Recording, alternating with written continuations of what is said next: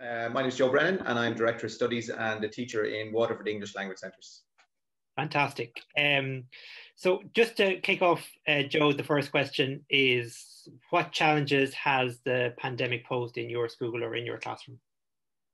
Well, I suppose they're changing all the time. They're ever-evolving challenges. But to go back, I suppose, to the very beginning, when from March, when everything closed down, initially we found like our issue was, I suppose, a lack of knowing what was happening next and what to do. So we kind of tried to deal with what was immediately in front of us. And essentially, the first few weeks, obviously, was supporting the learners that we had here. The initial week was dealing with really sending people home and getting people home and dealing with various requests for deferrals and refunds, etc. But once we got everybody who wanted to go home, and especially I'm thinking of junior students, we really looked at the adult student cohort that were left here, and there weren't many of them, but it was very time consuming because suddenly we were dealing with the whole learner experience. I would live in a classroom if I had a choice. That's my little bubble, my safe space. And but outside that, there's so many things that impact on the students' learning experience in Ireland, and it just brought them all to the fore. So like people were losing jobs, people like problems with rent and accommodation, didn't know how to get home, worries about family, and it just suddenly there was a holistic student that needed support, and there was a lot of stuff that we really had no control over and couldn't do very much about, but we did make ourselves available to listen and try and be supportive in that way. Initially as well, we very early made a decision to try and stay in contact with the students as much as possible. Even when we weren't quite sure how we were going to do that, but we worked through it. WhatsApp was like for the initial couple of days when everything was up in the air. But we did, the day after we were asked to close on March the 13th, I think we did just make contact with all the students and try and put together an element of a study plan so that they would be working for the first couple of weeks until we decided what we were going to put in place. As the time went on then, it was clear this wasn't going to be a short-term thing, and we really had to look at, right, we have these students to whom we have promised a course, and the delivery of that course now has to be completely different because we can't deliver it in the way it was promised. So we went on Zoom, and thankfully we already had a learning management system in place, which was a godsend. So a lot of our materials were up there already, and they were, even more importantly, the students were used to using it, because trying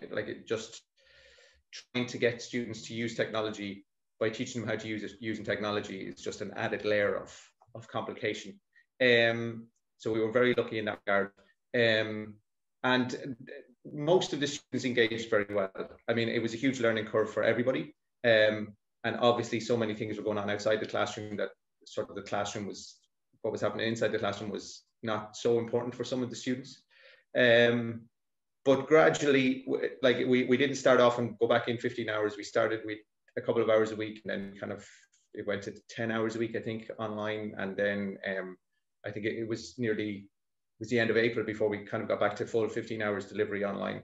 So that was one element. So there was the students, but then of course there was all the staff that we need to support the students, and they're all going through the unknown as well, and what's happening next. And normally before the pandemic, we usually only communicated information when we had information to communicate. And I think during the pandemic, it was really important that we just communicated, that we kept in regular contact and said, we don't know what's happening next. We really, this is what we're doing now. This is what we hope to do. But in terms of when are we all going to be sitting down together in the staff room or in the classroom, we just have no answers for that. And we became kind of used to that communicating ambiguity. And just the feedback from staff and teachers, just to have even a weekly newsletter or just a check-in was hugely positive. And I mean, it was really important for us as well, just to connect.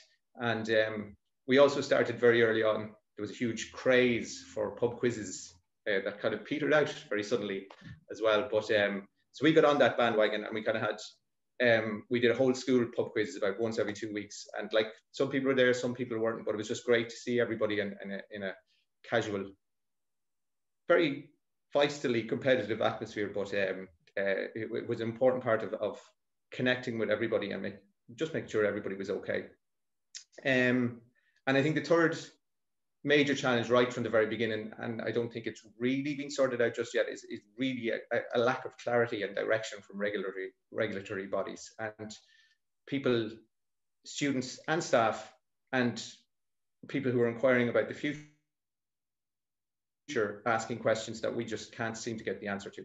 And it's very frustrating, and it makes it very difficult for planning as we go forward. In terms of the classroom situation then, that was a whole different challenge. And I suppose just from a personal perspective and from the kind of philosophy we have teaching in the school, where connection is so important, we're a very small school, and we try and really provide an environment where students feel safe and they feel comfortable making mistakes, and it's a very welcoming environment. And to sort of lose that connection, because Zoom is fantastic, but at the best of times, everybody's in their own individual bubble, and each individual bubble is connected to the other bubbles. Whereas in a classroom, everybody's in the same bubble, and there's sort of cross-pollination of ideas. And possibly the most important thing is more than one person can speak at a time. So the issue with Zoom is that as soon as one person speaks, it cuts everybody else off, even though it's very, very quick and very clever. But so we missed that connection. Now, we were very lucky in a certain way that a lot of the students who remained with us throughout the pandemic had met their teachers beforehand, and so the rapport was already built up. But I do think that in terms of going forward, when we are continuing to use technology, as inevitably we will, that more time needs to be dedicated to rapport building and helping students feel that the classroom is their classroom and that it's their space to learn in. And I think that takes longer online. Obviously, second issue, it was just the technology, getting used to using the technology. Well, first of all, learning how to use the technology, and like fantastic, like very quick off the mark organizations like Equals and Nile. They had online courses that we could access and learn what other people were doing. And I think everybody was sort of learning on the hoof. And it was quite an exciting time for ideas, like from a theoretical standpoint, if we weren't all just running as fast as we could to keep up. But so it was great to have access to them and to be able to share that information, and that it was freely accessible to all the staff and teachers. But then the other side was, of course, the reliability of the technology and the hardware and the Wi-Fi that students needed to consistently check in. And that was always an issue.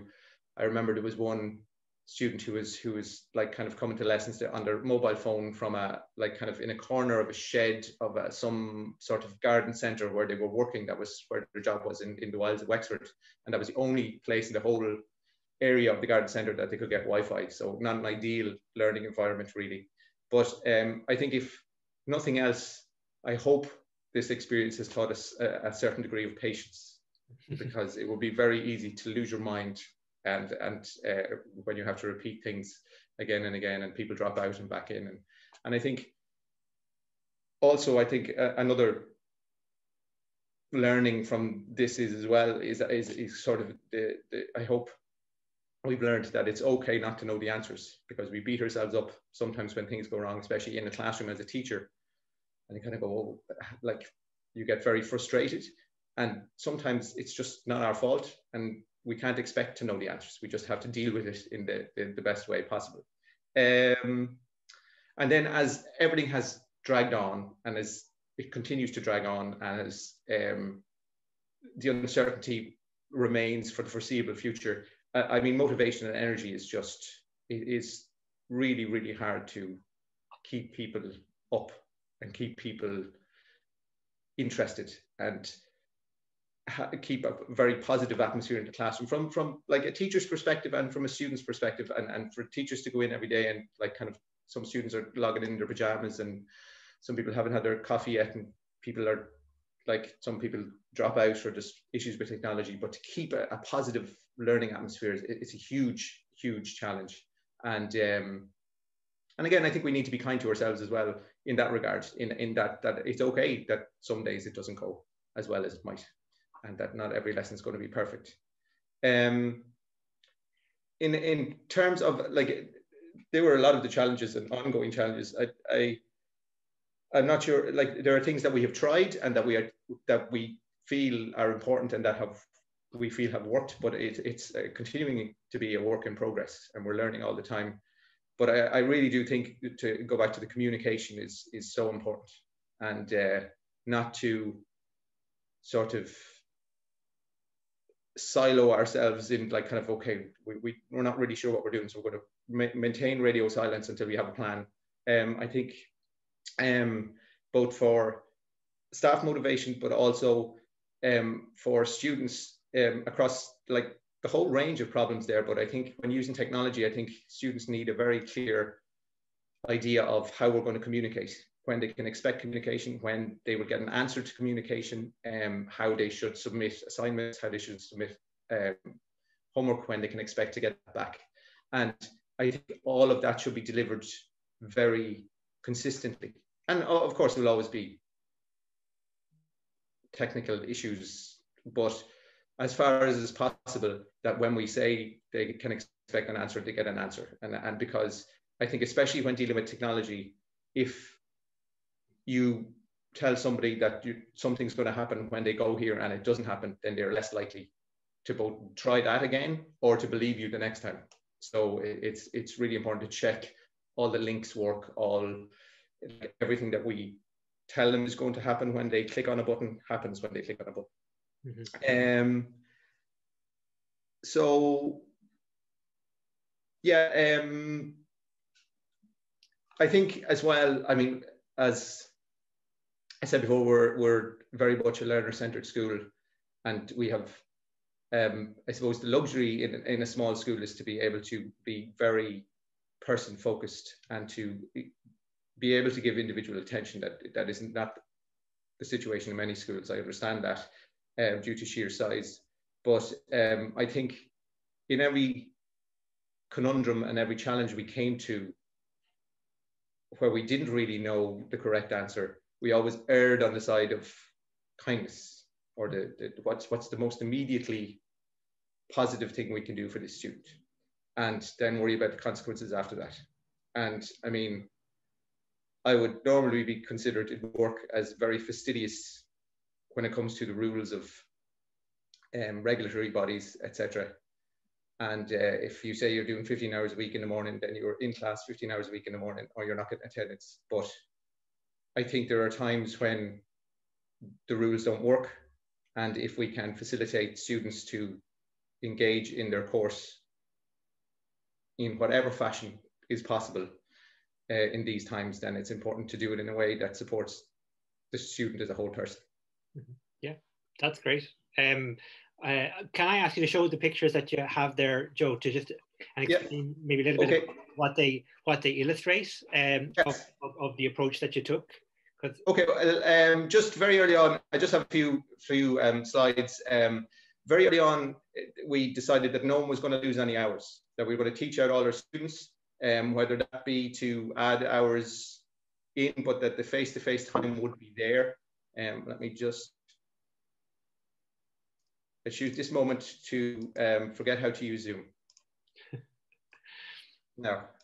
Okay, so for example, we had an academic year program last year, and this is some of the students, and they were all prepared for Cambridge exams. And usually we have a Cambridge exam before they go home, and it's one of the things they really work very hard towards. And of course, they had only 6 weeks left or 7 weeks left when the pandemic came. So when they all went home, we put all their lessons online, and we continued, and most of them did the exam these were all from Spain during the summer, quite successfully, I might add.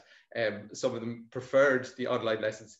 And I think that was another interesting thing that never really occurred to me, that there are some students who actually shine in an online environment who might be quite reserved in a classroom. So,